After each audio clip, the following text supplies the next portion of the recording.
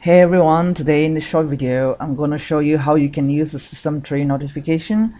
I'm sure you have come across, like, when you install the files or application, or when you insert your pen drive into your laptop or computer, you see a message that comes up here, right?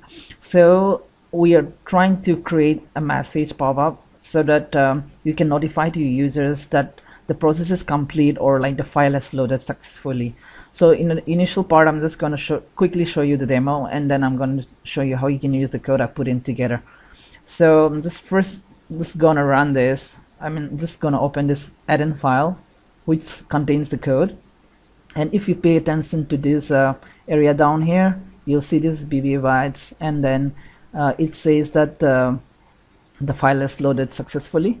Okay, so I'm just gonna add a new file. I'm just gonna go to my add-in file. This is my add-in file. The file name is called systemtray.notify.xlam, which is the add-in file.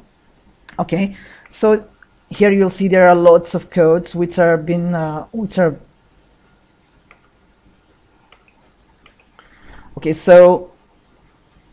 okay, so once you go into this module called notify m, you'll see there are lots of codes which are put in together, but you don't have to worry. You can just just let it be there, don't change anything. So basically all these are declarations and all the reference to the APIs into your system. So all these DLL files contains the way to connect to your system in the most layman term. So just let it be here, okay? And then what you need to pay attention to is earlier when I was doing a demo, for example, it ran this code. So it says show the message, and then what message you want to show is VBA bytes add-in loaded successfully. Okay, so if I just run this code, you'll see that there is a pop-up down here, right?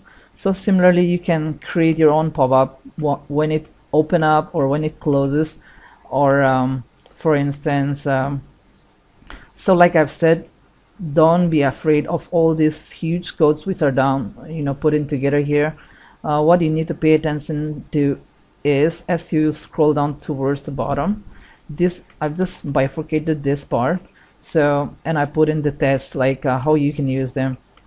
For instance, this is the function I put in together, which will load the form, without which this the APIs won't work.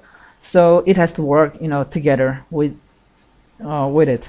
So you basically just need to pass a message that you want to show, and then it will just load this particular user form, and this particular message X is a public variable which is up there here.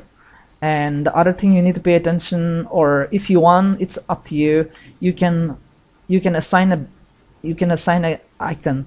So this is an icon that I'm using for example. So when I run this, it just shows up the message and then the icon that I have referenced it to. So this is basically saying that the icon is located in this workbook.path, and then this is the ICO file. Okay, so if you have to use this program for yourself, or let's say that you have a program or a subroutine which let's say process the cube or something, okay, and then let's say that these are all your codes, okay, and then once it completes, you want to show up a message. So you basically just need to copy this function, put it in the end, and then you can say hide the process of building the cube is completed. Please check the database, for instance. So if I run this code right now, you'll see that the message pops up here, okay, and this is the message that is gonna pop up. And if you want to change the title of the pop-up, this is where you will do the changes.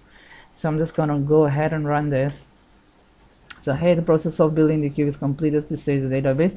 So, and then you can see there's a small icon. That was pretty quick. So that is how you can use it. If you want to, you know, show a message as soon as the workbook opens up. So this is where you will, the workbook open event is what you want to, you know, look into. And that's pretty much I have for you today.